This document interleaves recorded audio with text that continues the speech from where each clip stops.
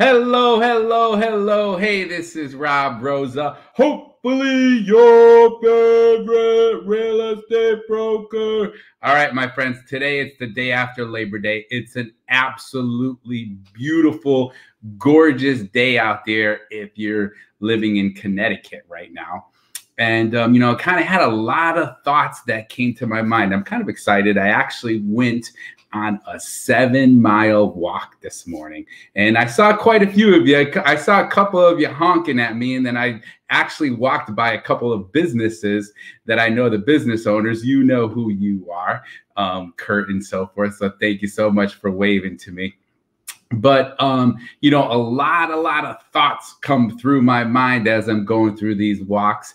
And one of the biggest thought that came to my mind today was, man, what a beautiful day with fresh, clean air for us to breathe. Now, if you know me growing up, I know who you are, some of you. You're laughing right now because you saw me taking out that little inhaler when I was younger. See, I grew up with asthma. So I had some respiratory issues here and there. Thank God right now I'm strong. I'm healthy. You can't, nobody can beat me with anything right now because I am just so mentally and physically strong. And I got the Lord on my side, so everything's good. But growing up, things were tough. And there were days, where I couldn't breathe. And, it started making me thinking, man, what a beautiful day, the fresh air, the lungs and so forth. And I started thinking about then I started going to real estate. And then I started thinking about some of my clients and some of my buyers and how one of them in particular has a young child. And I was like, man, that young couple, they did not decide to do a radon test. And I said, whoa, wait a minute. We didn't talk about that. I mean, they're still at the very, very beginning phases, but I need to remind them. I need to encourage them to do that. So then I figured, wait a minute, do people really even know what is radon? What is a PicoCurie? Oh, man, Rob, now you got to go down this road. Now you're going to bother us. You're going to start teaching us all kinds of stuff. Well, I thought that was a good idea to say, hey, what is a PicoCurie? What is it that you can learn about, for instance, radon, and really why is it so important? Well, number one, we need to be careful because I can tell you, the number one cause of lung cancer among non-smokers is radon. I know, I don't love it. I don't like to believe it. What is it? It's a colorless, odorless gas that comes from uranium decay, right? So who knows where uranium is coming from and all the radioactivity that we have around our world. But you know what? Believe it or not, we have to be careful because guess where it's geographically located? Does anyone know? Well, you know what? It's everywhere. And it doesn't matter. Sometimes they say, well, we don't live out in the woods, so we don't have radon. That's not true, right? Well, we live near the ocean, so we don't have radon. That's probably not true. You just don't know where. You don't know where that colorless, odorless gas is going to find its way through the bedrock and all the ledge and all that good stuff in this wonderful earth that we occupy. You just don't know. So geographically, it's everywhere in the United States. Okay. But where is the one place where it's usually concentrated for an average person here in the wonderful world of the United States? Anybody know? Guess what? It's concentrated in your home. And that's why you have to be careful. Right? Believe it or not, you do not want to inhale these radon products, and it basically will stay in your lungs. And this radioactivity is going to bombard your lung tissues. It's going to bombard, who knows, your DNA. And I'm not a doctor. I don't even play one on TV, but we know that this radon could hurt you tremendously. So you have to really be careful. Now, what are some of the ways in which radon will enter the home? Well, you can see here with this wonderful picture that I put together, and it might be a little bit hard. In fact, you know what? Let me make it a little bit bigger for you. Okay, there you go. All right. So you can see it's coming right in from the ground. Okay. It comes in through your floor wall joints, right? It can come in through the soil, the floor cracks, the crawl spaces. Maybe you have a sump pump pit and it can come right in through there. It can even come in through your shower well water and so forth. You know, in fact, I've seen people. Yes, Matt, thank you so much. Right in that basement. I have seen people where they have had their water tested and there was radon in their water, right? So there's a lot of different ways in which it can come in. Now, you know, in some cases I have heard, and I know there will be some radon specialists because I'm not a specialist, right? I have the general knowledge of radon. I'm a real estate educator. I try to educate and encourage and help my clients as much as possible. And of course, my buyers and sellers as well. But what I've heard is that it actually is worse in newer homes. And why is it usually worse? Because today's building construction standards, they build homes so tight, right? Everybody's afraid of a draft in a home. Everybody wants the best insulation and the Tyvek and all those good things to keep that home tight. Well, you know, because for conservation purposes and energy efficiency, well, the whole point is that radon comes in through the ground and a lot of times has no place to go. They say, or some people will tell you, that in older homes, you might not have to be as worried about it because of the fact that there's more drafts between the sills and the concrete and the foundation and all that kind of good stuff. But again, we are always going to encourage you and educate you to say, hey, you know what? You probably, here's the ways in which you can get in the home, and you probably want to take a look at that and make sure that you understand what are some of the ways in which you can handle it. Okay, so how is radon measured? Well, it's measured in PicoCuries. What are curies? Okay, a curie is a unit of radioactivity equivalent to 1 gram of radium. And then pico means a trillion. Well, the whole point is if you take a look at this, right, you can see here on the right-hand side, the EPA, okay, Environmental Protection Agency, they're going to recommend lower than 4 picocuries. And what they tell you is that is equivalent to 100 chest x-rays. And most hospitals, they will only allow people to have 4 chest x-rays per year. The World Health Organization, right, they recommend 2.7, right? And even 1 picocurie per liter of radon is equal to 2.5 cigarettes per day, right? And we know that the #1 cause of lung cancer is smoking, or at least everybody believes that. And #2 is radon. So that's why you're going to want to focus on making sure that you understand, well, you know what? How much radon do I have in my home? Do I have any radon coming in my home? And so if it's found out, now it's not hard to do a test, right? It's not hard to do a test at all. You know, you will get somebody, and I know a couple of gentlemen and women who do these tests. It's pretty simple. But let's say it is found that you do have radon in your home. Now, it's not the absolute worst thing in the world. And in fact, when I first started real estate back in the olden days, right, maybe about 19 years ago, it was a bigger deal because I think it was much more expensive to get a radon mitigation system. Right now, I mean, you might be talking $1,200, $1,500 if you have some huge house or some really big issues with the way that the basement is taken care of, $2,500.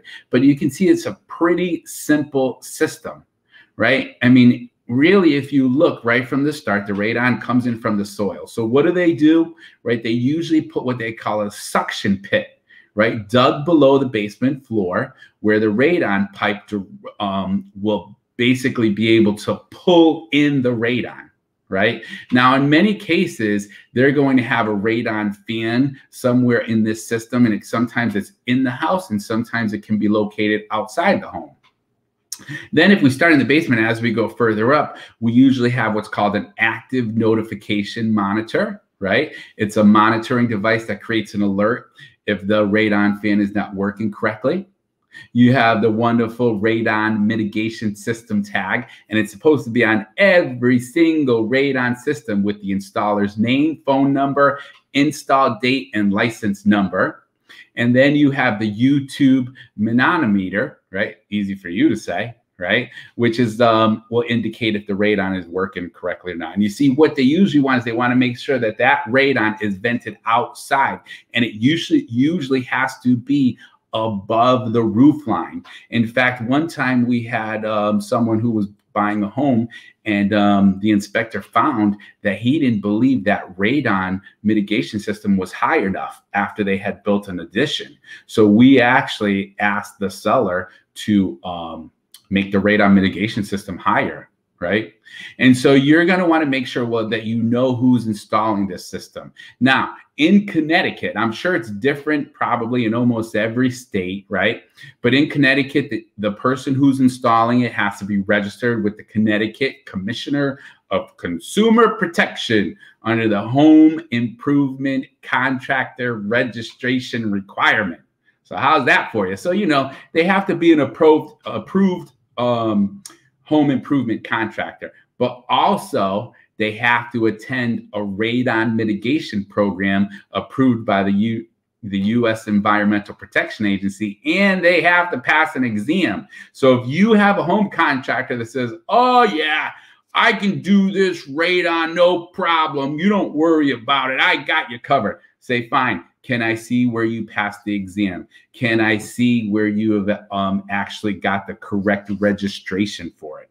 So I can tell you right there that that's pretty much important to make sure you're doing. So now that we know, well, what is the radon mitigation system look like, right? It's pretty simple, and they're going to make sure usually that they're sealing the cracks in the basement floors and walls after they're done.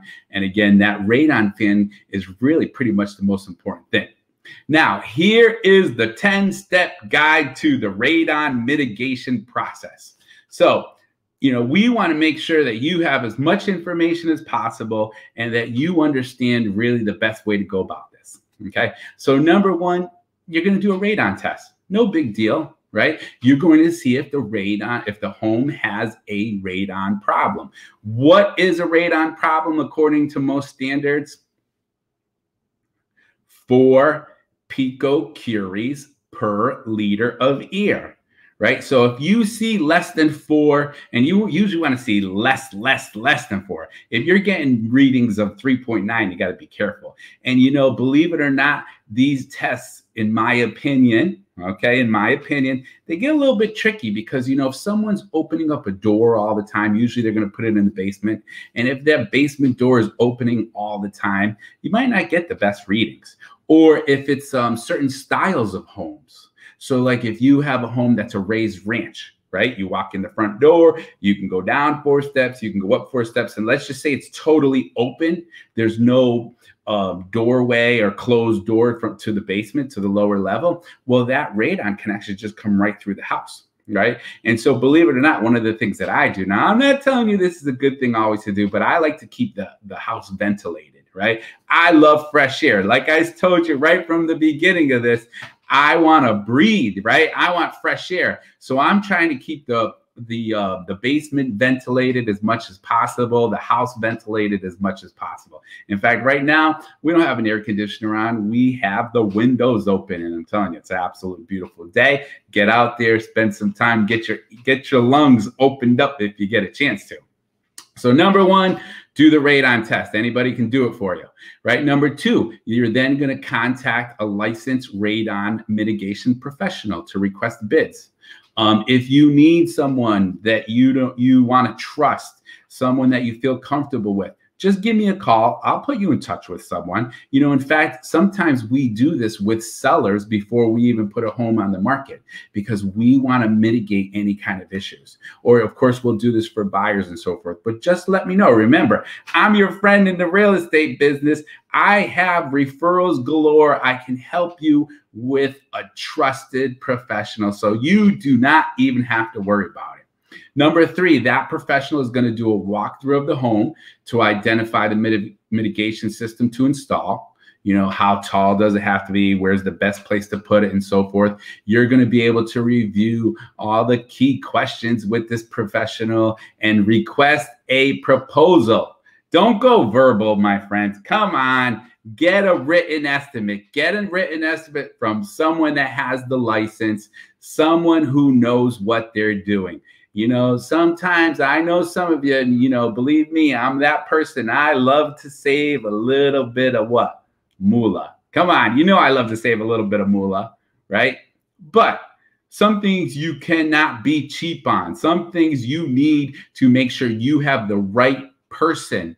You have that person who's a professional that's going to be able to help you. So go with a professional, get a written proposal, review the bids. Maybe you're going to get 2 or 3 different estimates, right? That might be good.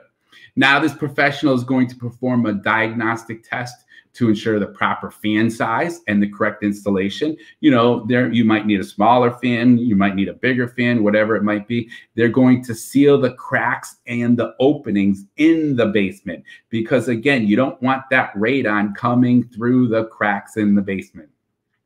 Of course, they're going to install it. They're going to show you how to use it. And then you're going to do what?